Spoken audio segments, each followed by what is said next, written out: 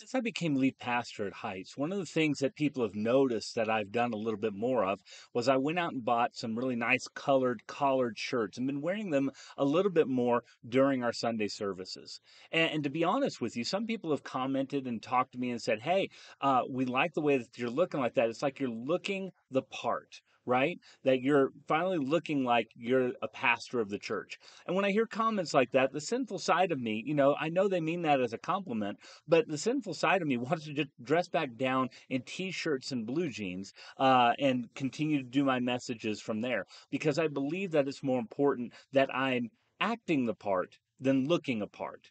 However, when we look at our continued study here in the book of Exodus, we see that the high priest is given garments to look the part that God has called him to be in. And the reason why is because he is a representation of the true high priest, which is Jesus Christ, our Lord and Savior, who is a representation of someone who's going to take upon himself the ministry of the high priest and absolve us of sin through his sacrifice. And so, what we see through the garments that are being placed upon the high priest is a representation of Jesus and very important in the ministry of Israel. And that's what we're going to get into today as we continue our study in the book of Exodus. Hi, I'm Pastor Jeremy Bannister of Heights Christian Church, and we're going through the Bible in 5 years period of time. If it's always been a goal of yours to go through the Word of God, we invite you on this journey with us. By clicking the subscribe button and the bell for notifications, you can receive a devotional much like this one, where we read just a little bit of the scripture together and pull one thing from it to be more like Jesus. Well, as I said, we're going to be looking at this chapter all about the priest garments because the garments of the priest were to be used to signify to the people of Israel that this person was different. His ministry was different. And the garments reflected the ministry that God wanted him to have before the people of Israel. Let's take a look at that together. Then bring near to you Aaron your brother and his sons with him from among the people of Israel to serve me as priests. Aaron and Aaron's sons, Nadab and Abihu, Eleazar and Ithamar. And you shall make holy garments for Aaron your brother, for glory and for beauty. You shall speak to all the skillful, whom I have filled with the spirit of skill, that they may make Aaron's garments to consecrate him for my priesthood. These are the garments that they shall make: a breastpiece, an ephod, a robe, a coat of checker work, a turban, and a sash. They shall make holy garments for Aaron your brother and his sons to serve me as priests. They shall receive gold, blue, and purple, and scarlet yarns, and fine twined linen. And they shall make the ephod of gold, of blue and purple and scarlet yarns, and of fine twined linen, skillfully worked. It shall have 2 shoulder pieces attached to its 2 edges, so that it may be joined together. And the skillfully woven band on it shall be made like it, and be of one piece with it, of gold, blue, and purple and scarlet yarns, and fine twined linen. You shall take 2 onyx stones, and engrave on them the names of the sons of Israel, 6 of their names on the one stone, and the names of the remaining 6 on the other stone, in the order of their birth. As a jeweler engraves signets, so shall you engrave the 2 stones with the names of the sons of Israel. You shall enclose them in settings of gold figlery, and you shall set the 2 stones on the shoulder pieces of the ephod as stones of remembrance for the sons of Israel. And Aaron shall bear the names before the Lord on his 2 shoulders for remembrance. You shall make the settings of gold figlery, and 2 chains of pure gold twisted like cords, and you shall attach the corded chains to the settings. You shall make a breastpiece of judgment in skilled work. In the style of the ephod you shall make it. Of gold, blue, and purple, and scarlet yarns, and fine twined linen shall you make it. It shall be square and double, to span its length and to span its breadth. And you shall set it in 4 rows of stones. A row of sardius, topaz, carbuncle shall be of the first row, and the second row an emerald, a sapphire, and a diamond, and the third row a jacinth, an agate, and an amethyst, And the fourth row, a beryl, an onyx, and a jasper. They shall be set in gold figlery. And there shall be 12 stones with their names according to the names of the sons of Israel. They shall be like signets, each engraved with its name for the 12 tribes. And you shall make for the breastplate twisted chains like cords of pure gold. And you shall make for the breastplate 2 rings of gold, and put the 2 rings on the 2 edges of the breastplate. And you shall put the 2 cords of gold in the 2 rings at the edges of the breastplate.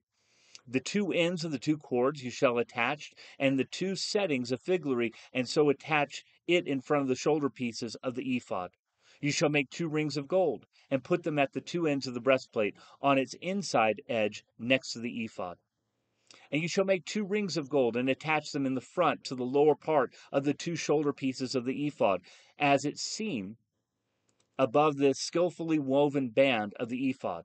And they shall bind the breastpiece by its rings to the rings of the ephod with a lace of blue, so that it may lie on the skillfully woven band of the ephod, so that the breastpiece shall not come loose from the ephod. So Aaron shall bear the names of the sons of Israel in the breastpiece of judgment on his heart, when he goes into the holy place, to bring them to regular remembrance before the Lord. And in the breastpiece of judgment you shall put the Urim and the Thummim, and they shall be on Aaron's heart when he goes in before the Lord. And Aaron shall bear the judgment of the people of Israel on his heart before the Lord regularly. You shall make the robe of the ephod all of blue. It shall have an opening for the head in the middle of it, with a woven binding around its opening, like the opening of a garment, so that it may not tear. On its hem you shall make pomegranates of blue and purple and scarlet yarns around its hem, with bells of gold between them. A golden bell and a pomegranate, and a golden bell and a pomegranate around the hem of the robe. And it shall be on Aaron when he ministers, and its sound shall be heard when he goes into the holy place before the Lord, and when he comes out, so that he does not die. You shall make a plate of pure gold and engrave it, like the engraving of a signet, holy to the Lord. And you shall fasten it on the turban by a cord of blue. It shall be on the front of the turban. It shall be on Aaron's forehead. And Aaron shall bear any guilt from the holy things that the people of Israel consecrate as their holy gifts. It shall be regularly on his forehead, that they may be accepted before the Lord. You shall weave the coat in the checker work of fine linen, and you shall make a turban of fine linen, and you shall make a sash embroidered with needlework. For Aaron's sons you shall make coats and sashes and caps. You shall make them for glory and beauty. And you shall put them on Aaron your brother, and on his sons with them, and shall anoint them, and ordain them, and consecrate them, that they may serve me as priests. And you shall make for them linen undergarments to cover their naked flesh. They shall reach from the hips to their thighs, and they shall be on Aaron and on his sons when they go into the tent of meeting, or when they come near to the altar to minister in the holy place, lest they bear guilt and die. This shall be a statute forever for him and for his offspring after him. See, God was serious concerning how he wanted the priests and the high priest to minister before him. And he wants Aaron to be able to minister in certain ways, not just in the actions that he does, but even in the dress that he has on, because the dress that he has on is an image of the high priestly role that Jesus is going to take.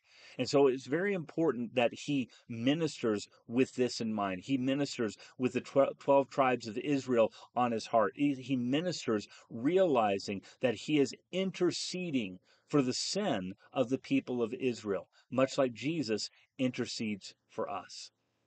Now you and I are in a little bit different situation. We're no longer told by God that we have to dress in a certain way in order to please Him, but our actions, however, are incredibly important, because just as we see Aaron being, if you will, a picture of Jesus to the people of Israel, even though they didn't know that at the time, we are the picture of Jesus to the people around us. And God makes that very clear. As a matter of fact, if we take a look in 2 Corinthians 5:16 through 21, God makes it clear how we have been changed by Christ and what that means to the world around us. Let's take a look at this together. From now on, therefore, we regard no one according to the flesh. Even though we once regarded Christ according to the flesh, we regard him thus no longer. Therefore, if anyone is in Christ, he is a new creation. The old has passed away. Behold, the new has come. All of this is from God, who through Christ reconciled us to himself and gave us the ministry of reconciliation. That is, in Christ, God was reconciling the world to himself, not counting their trespasses against them, and entrusting to us the message of reconciliation. Therefore, we are ambassadors for Christ, God making his appeal through us.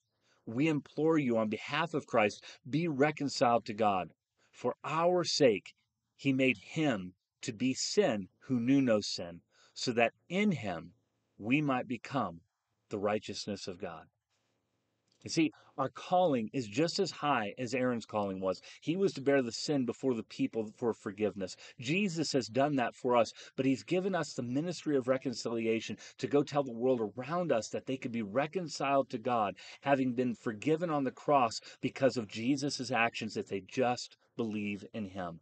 This is what sets us apart from the world around us. And while I cannot guarantee that my collared shirt will continue to be part of my preaching attire, I can guarantee you this, that my heart's desire is to be an ambassador for Christ no matter what I'm wearing and what I'm doing, so that people will see Jesus in me and I can lead them to the throne of grace. I pray that that's what you want to see as well. God bless you. I hope that helps you this day. Keep your eye on Jesus and be an ambassador for Christ wherever you are. And we'll talk with you again tomorrow.